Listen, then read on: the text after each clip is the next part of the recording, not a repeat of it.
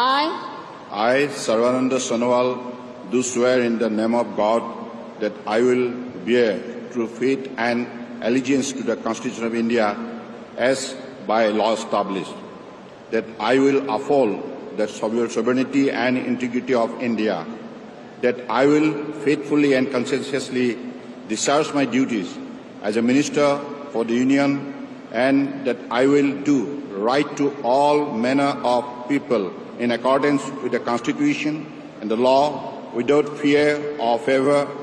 affection or ill will. I, Sarbananda Sonowal, do swear in the name of God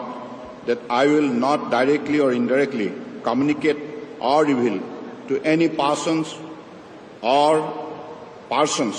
any matter which shall be brought under my consideration or shall become known to me as a Minister for the Union, except as may be required for the due discharge of my duties as such Minister.